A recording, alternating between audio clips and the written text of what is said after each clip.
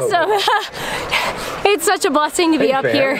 Honestly, the goal this season was to make it, and I'm halfway through that race and I'm smiling because I'm competing against some of the best women in the state, and that's incredible. Once again, use it.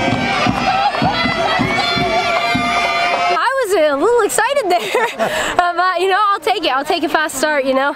Good to experiment with, you know, different ways of starting off the race and figure out what works and what doesn't. Yep. What do you learn in a race like this?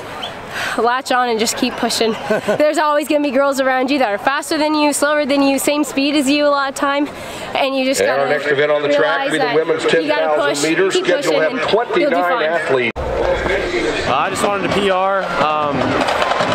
6'7" is what I really wanted. Anything more of that would have been great, but saw some good things, so we're going to get ready for state.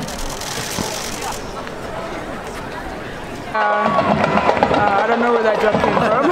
It just kind of happened. Yep. I actually talked to myself like before, and I was like, you got this, calm down, focus. And I went, and I jumped it.